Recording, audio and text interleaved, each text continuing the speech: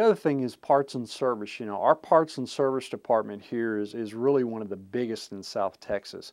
Our service department's got 42 bays, okay, which allows us to process a lot of people throughout every day and every week. Our technicians are Chrysler certified. We spend a lot of money training those guys, you know, and nowadays it's not like your grandfather's car where, you know, they had points and distributors and all that other stuff. These things have really gotten technologically advanced, and these guys have got to go through a lot of schooling and a lot of training in order to get, you know, certified.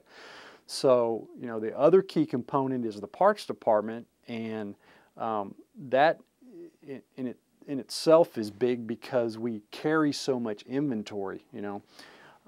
We carry around $500,000, $500,000 in parts that are sitting on the shelf back here at any one particular time, okay?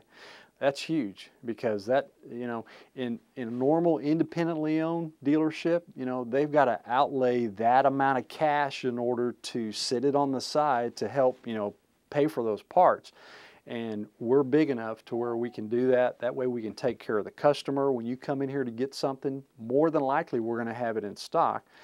And if we don't, it goes back to what I was talking about earlier as far as the other stores that we have in our company, probably a pretty good chance that we can get you what you need.